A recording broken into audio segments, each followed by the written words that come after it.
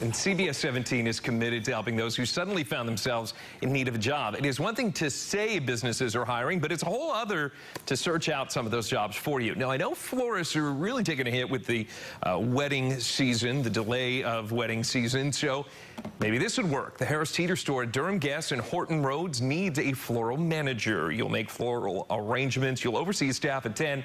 You need 2 to 3 years experience, and you must be able to move about 20-pound objects.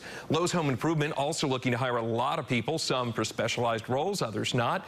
They need a seasonal cashier at their store in Knightdale. By the way, this is a 14 to 40 hour a week job. You got to have flexible hours. You got to be okay with working weekends too. And you also have to be okay with lifting up to 10 pounds without assistance. Now, if either of these jobs appeal to you, click on the job section under the coronavirus section of CBS17.com.